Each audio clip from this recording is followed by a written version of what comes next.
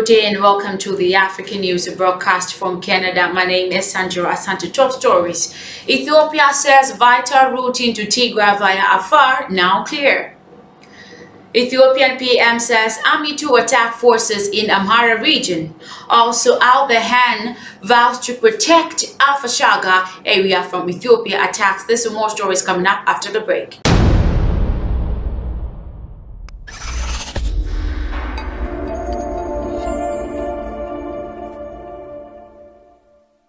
You're welcome back from the break to our first story. The spokeswoman for Ethiopia's Prime Minister Abiy Ahmed has shamefully fabricated a lie that the belligerent of the TPLF is to blame for the blockading of the aid into Tigray region. The only viable overland route into Tigray has been through the neighboring Afar region, and Abiy Ahmed's spokeswoman forcefully told journalists that the forces have been trying to choke off the Afar corridor, but that federal forces had since cleared the way. The TPLF has previously blamed the government for the blockade route, while US aid says the government has created a de facto blockade, making communications, banking, and other vital services needed for aid efforts almost non-existent.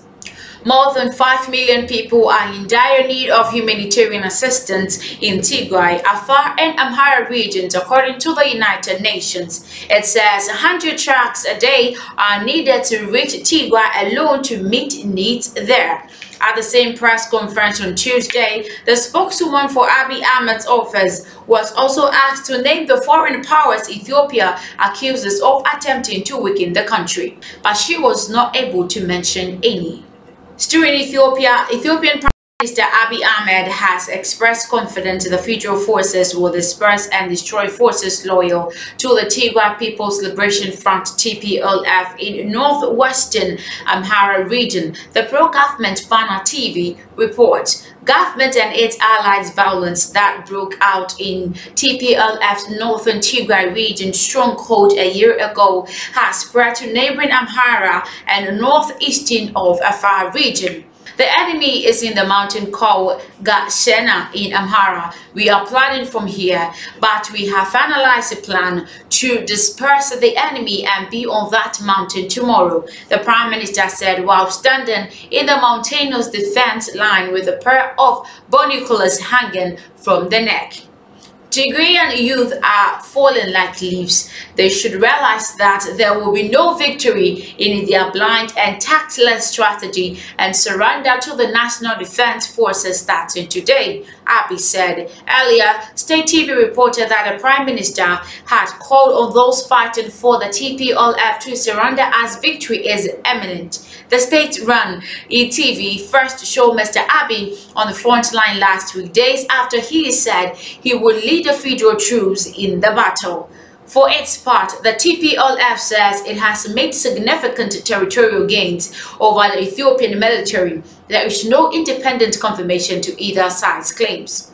For its part, TPLF says it has made significant territorial gains over the Ethiopian military.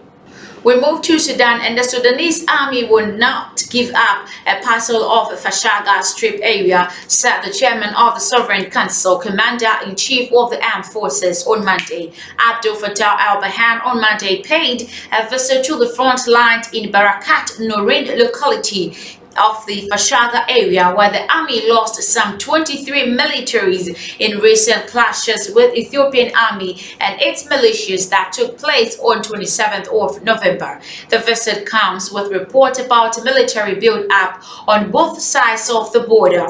Al-Fashaga is fully a Sudanese territorial, he said in a speech before the forces stationed in the area. He pledged not to abandon any parcel of Sudanese territory, adding that they have no ambition in Ethiopian territory. Also, he stressed that the people stand by the army and support its soldiers in their efforts to control the entire national territory.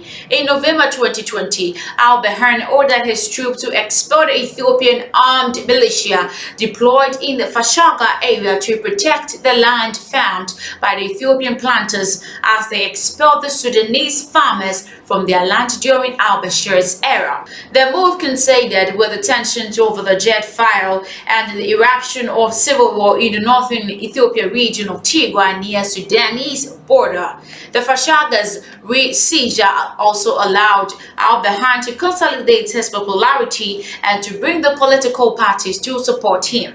Our final story is in Sudan, and thousands of people are taking part in a protest in Sudan's capital, Khartoum, against the country's military leaders. Report says the security forces near the presidential palace fired tear gas to disperse them. The opposition has called for the protest despite a deal last week that reinstated Prime Minister Hamdallah Hamdok and released most civilian leaders detained since October's coup. Prominent political parties and Sudan's powerful protest movement have opposed Mr. Hamdok's decision to sign the accord with the military. Some have called it a betrayal or said it provided political cover for the coup. Former BBC journalist Muhannad Hassim says demonstrators on Tuesday have been chanting "No militia can rule a country," and in reference to that country's military ruler, "Behind your barracks awaits." This is where I end today's African news. Thank you so much for watching. My name is Sandra. Asante. You should enjoy your day.